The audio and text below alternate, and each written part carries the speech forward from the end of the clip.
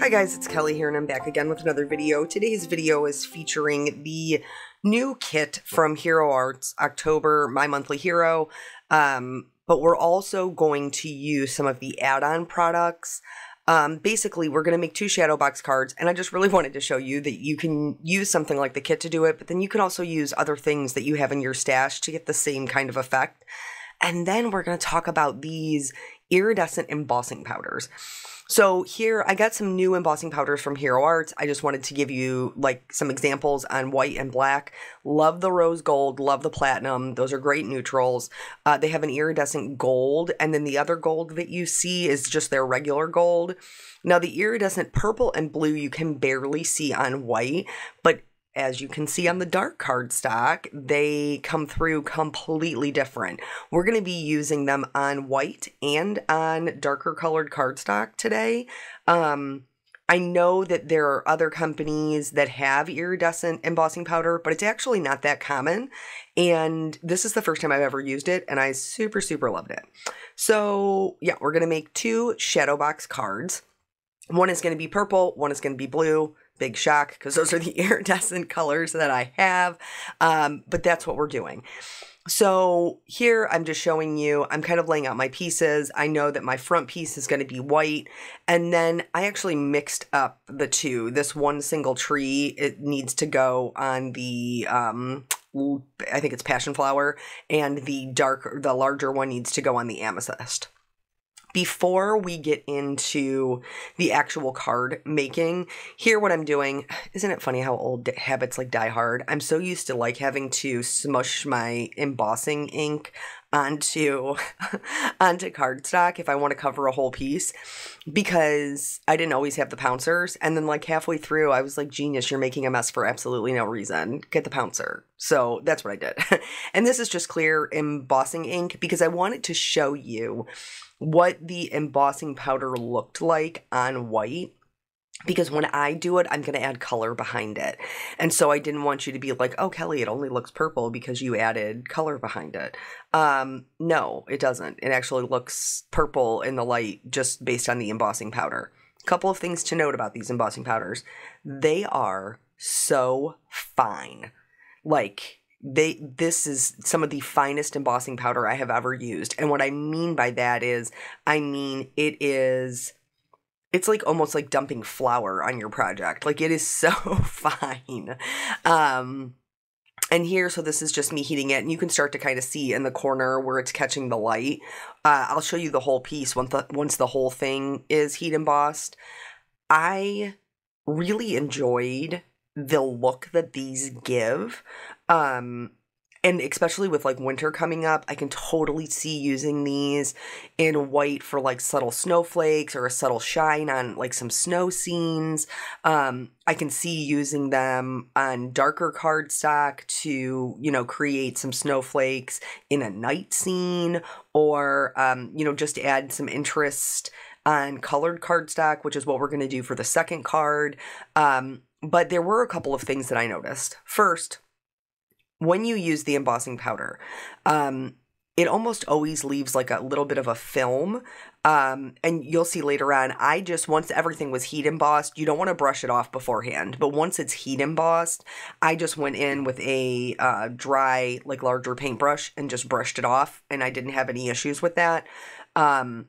Here, what I'm doing is I'm going in, this is passion flower, it's the same, it matches the cardstocks, you know, because Hero Arts does everything matchy-matchy, which I totally appreciate because I'm a matchy-matchy person. But so I wanted to just add a little bit of color, and I didn't take it all the way up, just around the snow. And then I'm going to go in with my pouncer. For this first card, I did pounce this whole panel so that the whole panel, including the trees, has that iridescent shine. When we do the second card, I'm not going to do the whole panel. But if you don't want to add the color, like if you don't want to add the ink blending at the bottom, you could have just used the first panel that we did and just die cut it, and the whole thing would have that iridescent shine. But since I wanted to add the color, I mean, it's still embossing powder. It's still going to act as a resist. So if you do the embossing first, you can't add the color on top later. You know what I'm saying? Picking up what I'm putting down? So yeah, we're just going to go through, we're going to And you can see on the lid, do you see how purple that is on the lid? Like, that's what it looks like on black. And it's fantastic. So we're just going to go through and heat set this. This is, because it is so fine, normally I would be worried about embossing powder warping my dies or adding too much bulk to them. But because this is such a fine powder, it really doesn't. It doesn't really change the weight of the cardstock at all. It just adds this kind of iridescent shine to it. And I think it's really lovely. Now I'm going to put this, I'm going to lay this in place so I can get the placement for my next layer. You don't have to do these as a shadow box, PPS. Like, you don't have to do that. You can just layer them up right on top of each other and it would still be a beautiful scene. I just thought using the shadow box would make them a bit more interesting. Little did I know that that was actually going to drive me insane. It was going to drive me insane. We'll talk about that a little bit too. Oh man. So anywho, I cut it out of passion flower and then I cut the back layer out of amethyst. I don't know why. Like, I didn't put 2 and 2 together that I really needed to cut the front portion out of my actual shadow box piece. But I'll figure it out later on. So yeah, so we're just going to go through, do that die cutting. I didn't add any of the iridescent shine to the back layers on this one, but again, you totally could. So now we have all of the layers cut out and I realized that I need a back piece. So this is what it looks like with white, which I think is really pretty, but I really liked the eggplant, like the dark purple, so that each consecutive layer is a darker purple. Here's where we're going to do the shadow piece. So in order to build the shadow box piece, you need for a portrait card, you need a 5.5 by 6 1/4 piece of white cardstock. On the long side, on the 6 1/4 side, you are going to score at 1/4 inch and 1/2 inch and at 1 inch on both sides. So this is what's going to give us the little springs. If you wanted to add in a 4th layer, you could also score at 3/4 inch and it would just give you another layer to adhere to. But then you're going to fold the top piece back towards the back of the card and run your bone folder along that to just get a really nice good crease. And then you're going to fold your next piece up towards the front. So it creates this Z, and then the last piece will again be folded back, and that's what's going to create that spring. We have done this once before, I believe, and obviously, like, I saw this just like I'm sure all the rest of you did. I saw this on Jennifer McGuire's channel. She's brilliant, that engineer mind. And so that is where I'm getting the whatever, how I'm putting it together. You know what I'm saying? This is not my original idea. I have a video coming up on talking about casing other people's cards. So here's where I realize, hey, genius, you need to cut out this piece out of the front or you're not going to have anything to frame your card. So I did cut it out of the front. And now, because I don't want to have to go through the process of inking up everything and doing the heat embossing and all of that again, I'm just going to adhere the piece that I did make to the front. And that's totally fine. There was no issues. I'm using my glue press with the fine tip. That worked really well to get glue into those little areas without there being too much of a problem. The only thing that I will tell you is when I was putting it down, make sure that you're getting all of your little edges lined up, because here you're going to see in a second, I have like this bubble. And it's because my right corner adhered down before my left corner, and my right corner was not in the right place. So in order to have everything flush, just make sure you're paying attention to how everything is adhering before it sets, because then you won't be able to move it. So now, once we have that piece done, I'm going to flip the shadow box portion over, and then for my first layer, I'm going to adhere it directly behind. So this is right up against the back of the card. And for each one of these little layers, you do want to trim them down slightly smaller than an A2 size card, because otherwise you're going to run into the problem that I did, which is they were like bowing, and they were bowing because I wasn't giving them enough, like I was applying too much pressure to the sides with my spring. So now for the third layer, I'm adhering it to the next fold. So there is a pretty good gap between the first layer and the second layer. But if you wanted them to be closer together, again, you could do a score and then a fold at 3/4 of an inch, and they would be closer together. To finish the whole thing off, I am going to adhere this eggplant piece to the very back.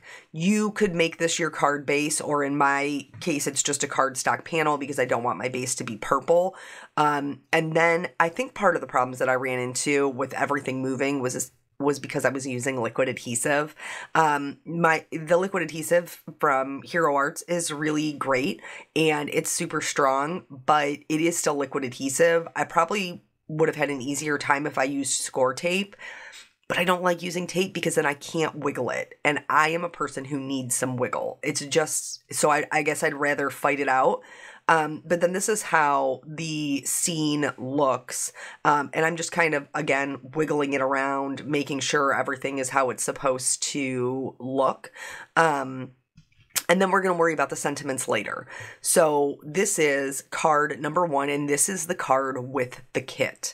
Now, let's look at, this is just me messing around with this. Let's look at how we can then change this into using other products that are not landscape dies. So this is the same piece that we created before, our shadow box piece. The scoring's all the same, but I have to create a frame out of the front. So I'm using my infinity dies from Hero Arts, and I'm just going to cut out a rectangle. You can make this any shape that you want. I chose to go with a rectangle just because I thought it would give me the biggest window to show everything. And then I'm going to lay it on top of another piece of white cardstock.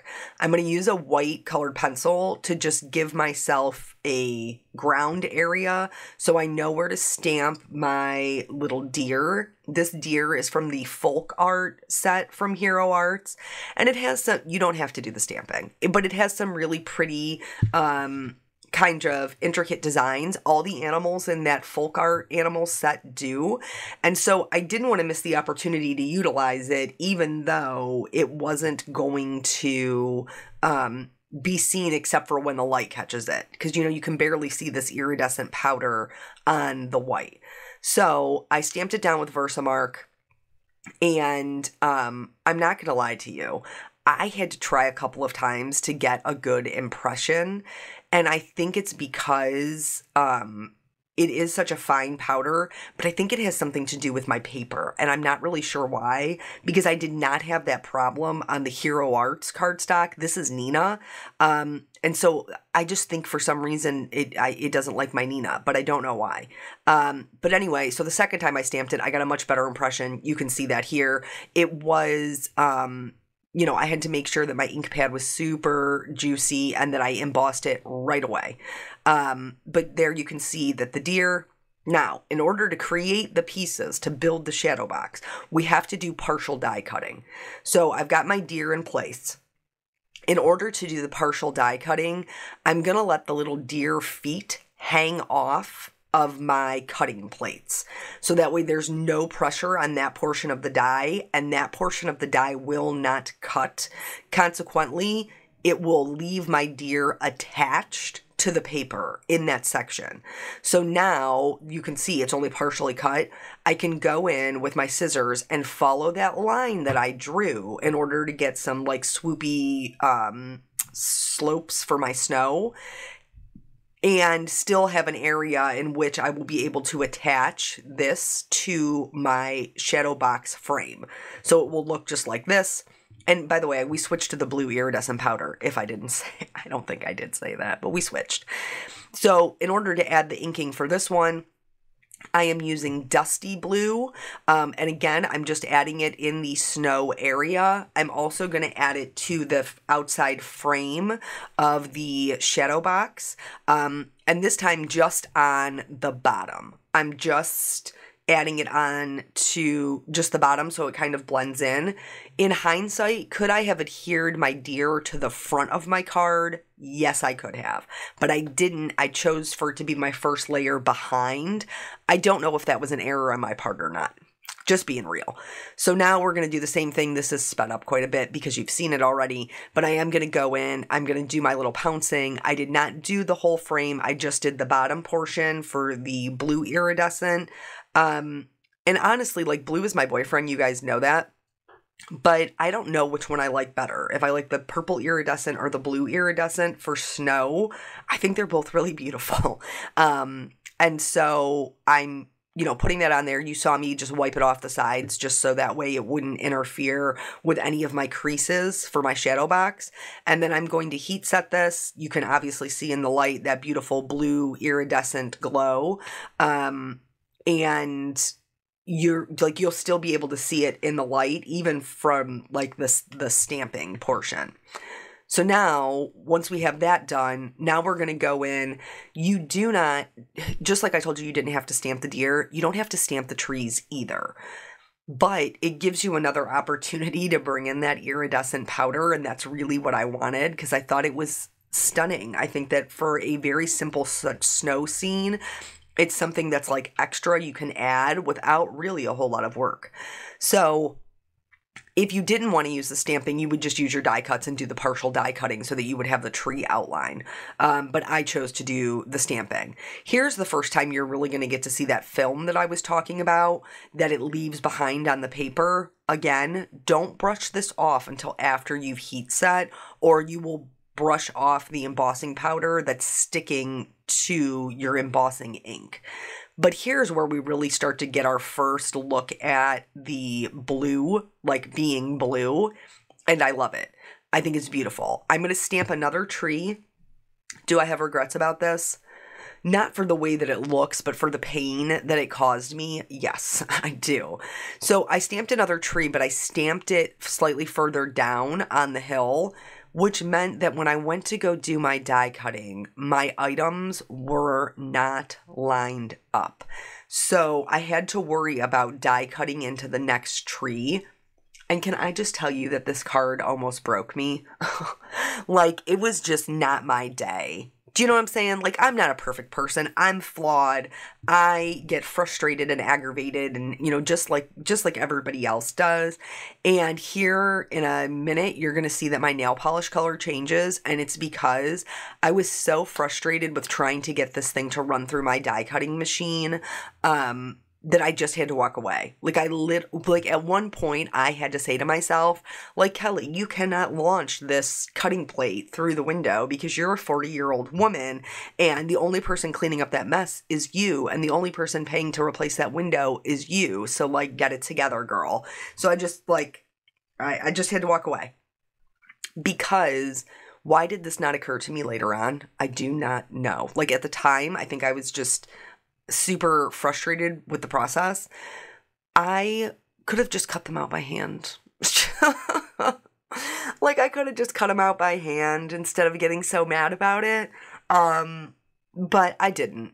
So anywho, I did have to put them through my Spellbinders Platinum 6 at an angle. And even then, like you can see here, this portion of this first tree that we stamped did not cut out because I couldn't cut it out, or I would have cut into the actual second tree. So I just went in and finished it with my scissors. It was like 2 or 3 little cuts, no big deal. And again, I just followed that line that I gave myself. And here is our next layer. You don't need to use the stamps that I'm using or the dies that I'm using. You can use any sort of landscape stamps or dies you have to do this. And again, they don't even have to be, they can be single individual images just like these are, as long as you leave them attached. So this is the last layer, which is the kind of like the stick trees. I don't think they're birch trees, but they don't have any leaves on them. They're empty trees. And so I lined them up to make sure that you'll be able to see them in the final set. And this is, I used, what did I use? Periwinkle for the second layer. And then this is the lapis color. They're beautiful blues. And here, again, you're going to really get to see that blue, and you'll get to see that film. But you'll see this is the one that I actually left it in where I dusted it off. And I just think they're beautiful. I just think this iridescent blue is stunning. And I really like the gold one too. I'm excited to use that because it's definitely more of a yellow gold, which I don't think you see very often in embossing powders. So here, I'm just going to bring in, this is just like a wide, like 1-inch flat brush. And so I just dusted it all off. And really, I mean, you can't see too much of it. I mean, I think you probably can see some of it. I don't think that unless you go in and like wipe it with a wet cloth, you'll be able to entirely, you know, get every little bit of it. But definitely not enough that it was noticeable. Again, did my partial die cutting, and then I'm just going to go in with my scissors. For this one, I didn't do a line. I kind of just did it straight across because it is my last layer, and so you're going to see very minimal of it, you know, in the wee back there, like back in the weeds of it. So I am just going to go in and cut it straight across. I did have to go in between the trees and just trim out those sections. But honestly, those sections are what make the die cutting more interesting. So I think it's worth taking the effort to just go in with a little pair of scissors and just clip them out. Which is all that I'm doing here. Just like I said, straight across. Once again, you could go back in with like the pouncers or with the ink pad and just, you know, add some more iridescent embossing powder to that, but I didn't think that it was necessary. So now we're going to start building. Here is why I left this part in. So you're going to see that I forgot to trim this one down because remember my white layer went on the front the first time, and so I forgot to trim this one down, and it was creating an issue for my card not folding. Not to mention that when I first adhered it, I adhered it to the part that we didn't ink because I'm not perfect. But anywho, so I'm going to go in once it is adhered, like even though it's just holding it there. I don't realize it until this piece goes on, and then I'm going to have to like hold it in place. Because remember, I told you, I knew I struggled because I used liquid adhesive. But I just like held it in place, and then I went in with my little scissors, you're going to see right here, and just trimmed off just a little bit. It doesn't have to look nice, and if you're smart and do it beforehand, you won't have the same issue that I did where it's all kind of like bowing out.